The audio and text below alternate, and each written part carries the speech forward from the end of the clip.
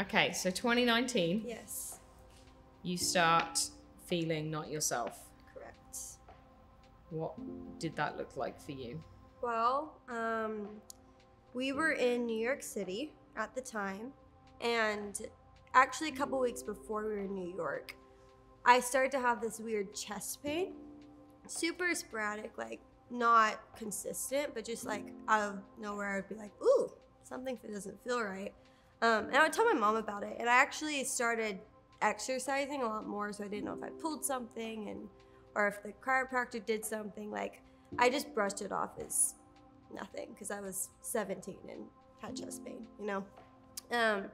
But we went to New York. I think it was actually the first day I was in New York.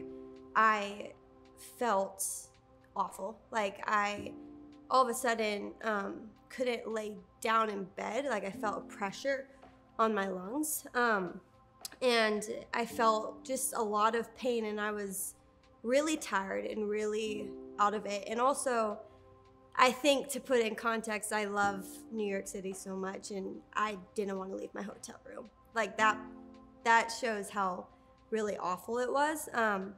And like, obviously I would go to dinner with my family, but I was half there. Like, I was in pain. And I remember being in the hospital. I mean, not in the hospital, being in the hotel room with my family, and I remember crying to my dad, and he was like, do you want to go to the hospital? Like, it's okay if you want to go to the hospital. And I was like, I don't want to go to the hospital in New York City. Like, I would rather like see if this thing dies down and fly home, and maybe if I have to. But I was like, I don't go to the doctor. Like, I'm healthy, I'm fine. But I was in a lot of pain, and I remember one night like having a moment with the Lord of like, why? Like, this is a trip I've looked up, like, I've really looked forward to this trip for a long time, and it just felt like I was, I mean, it felt irrelevant to me. Like, I was like I'm this is just kind of like a stinker, you know. But eventually it got worse, and it got worse, and throughout that night, like, the Lord really showed me a lot of just visions of me in the mountains and me and him, and that's a space where I feel most connected to him. And so I actually felt peace about it, and he was like, it's okay, I've got you, like, just reminding me of who he is and who he is in my life. And so I didn't have to fear, and I didn't. Like, I really brushed off the chest pain. It was like, it's gonna be fine, I'm just gonna go home and it'll be great. But we ended up going home to Nashville, and I was completely out, and I would lay on my couch and just watch TV and snuggle with my dog, and like, I wasn't present. And it was actually, we landed the morning of a Tuesday, and Mom was going to church, and I was like, I have to go. Like, I was like, I know my spirit needs his presence right now, because I feel kind of defeated in a sense. And she was like, are you sure? Because I was not looking like I should go somewhere, but I did, and I got up, and I went to church, and I got up in the front row and just was praising him, because I was like, I don't know what this is, and honestly, it doesn't matter what this is, because this is the point of who I am. And I mean, I was 17, but at least I got that straight, you know? Like, that was the whole point of me living. And this being said, halfway through worship, the chest pain really got to a point where I couldn't think straight. And I remember kind of having this panic and like not knowing what to do. I didn't tell anyone. I just like snuck to the bathroom. I was like sobbing, and I was like, I don't know what's happening. I'm just scared. I felt obviously panicked in a sense where you can't think. Like, all you know is the pain. And I remember my mom finding me in the bathroom and looking at me and like, should we go to the hospital? And in 2 seconds I said yes. And they asked me that a lot in the week prior, but I was quick to say no. And so and also I have a really high pain tolerance. Like, I've always had a high pain tolerance. Like, nothing really hurts me that bad. And so when I say I need to go to the hospital, it's like, okay, real deal. Let's take care of you. And my dad actually flew in from a flight Tuesday night and landed and went straight to church because he knew I was feeling bad. And he landed right when I told my mom, like, I have to go to the hospital. And he walks through the doors and he sees me and he's like, okay, let's go. And we prayed just a little bit, not long, because I was like, we gotta go, guys. And we eventually drove to Vanderbilt ER, and I was 17 at the time, and we didn't really think about going to the children's ER at first, but God was very intentional of bringing a friend that actually had ins at the children's hospital to get us over there quicker, so we had better care taken towards me. And we did. So I remember a lot of confusion and a lot of, it was funny because it wasn't fear, but it was like I didn't understand, but I didn't feel settled, if that makes sense. Like, I wasn't giving into fear, but I still wasn't comfortable, obviously. But I was beginning to realize I couldn't breathe. Like, my right lung, like, I felt like I literally had this giant sword being stuck in my lung every time I would take a breath, and my breaths were very short and they weren't at all filling my lungs, I could tell. And so I began to get a little nervous, and we really were praying and going after whatever was happening. We didn't know, we didn't think much of it. Like, maybe it was just, I don't know, a clot or something that was just holding me back or causing me pain. But we ended up treating the pain with just some morphine. And I remember it lasted, honestly, I was in the ER for like a couple hours, like, and it was at night, so I was there till like 3 a.m. waiting to be moved to a room or something, because I was like, am I either gonna get let go or what's the deal?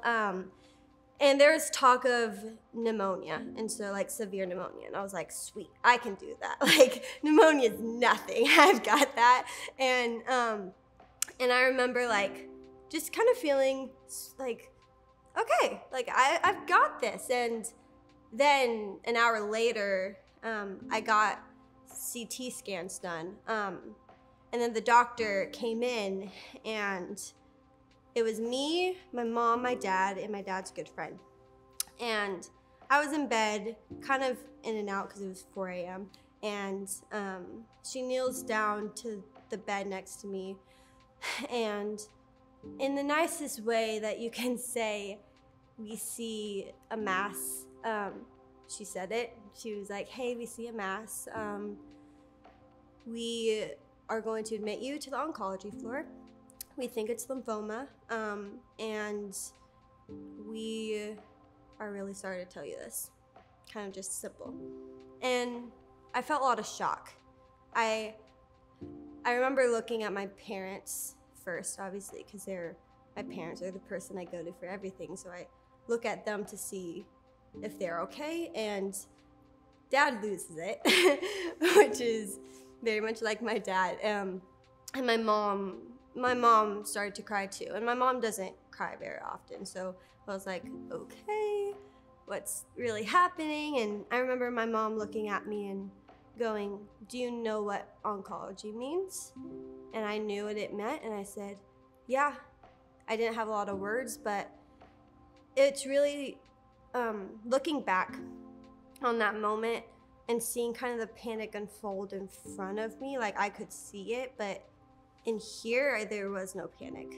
Like, it was, I mean, it's supernatural, because once you hear that you have cancer, you don't go, oh, I feel fine, but I felt so much peace. And obviously Jesus is the Prince of Peace, and that's where I knew he was with me. And I felt no fear. I just felt peace. And I remember going to my dad and I said, I don't have cancer. I was like, I don't have cancer. I actually don't believe I have cancer.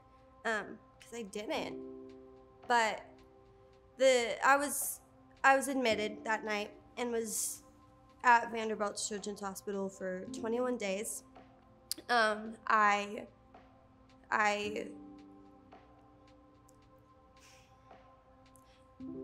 It was hard. I was 17 and felt not alone in the sense that I didn't have community, but I did feel like I was walking it alone, obviously, because I was sick.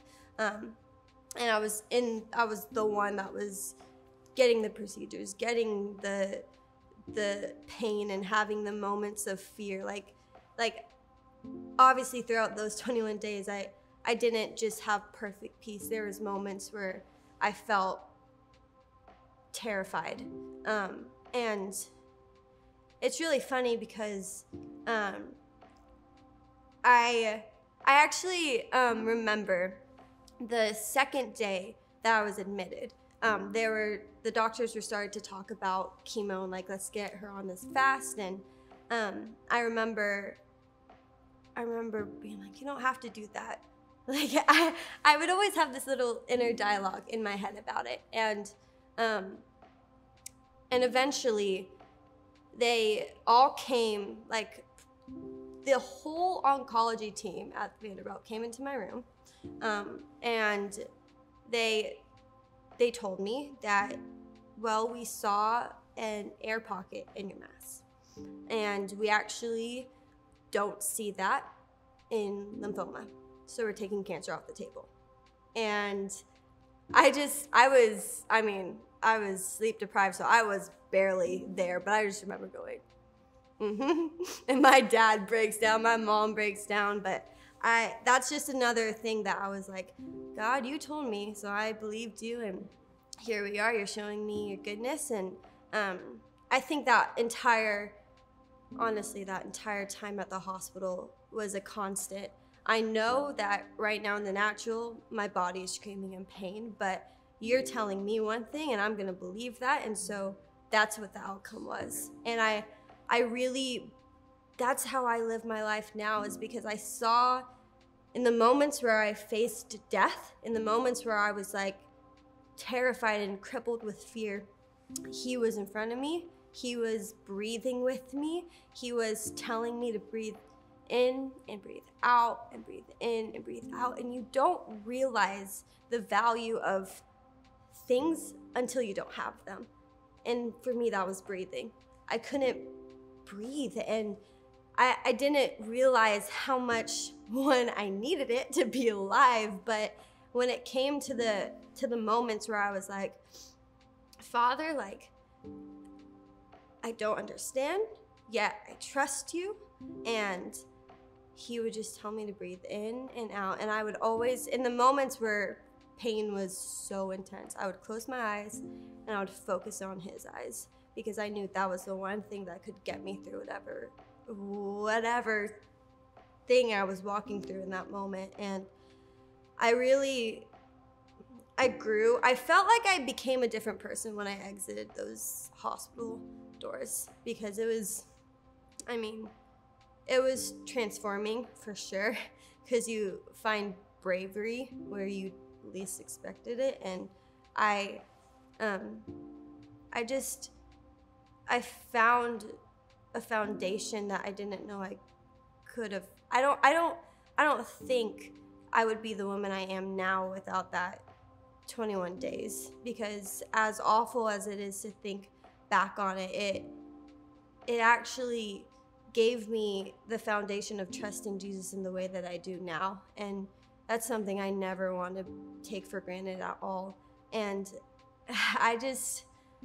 there's so much, honestly, fruit that came out of it, because I wouldn't have had the relationships I have now. I wouldn't have had the the relationship with the Lord that I have now without that. And yeah, I mean, that's just a snippet of honestly what those 20 days were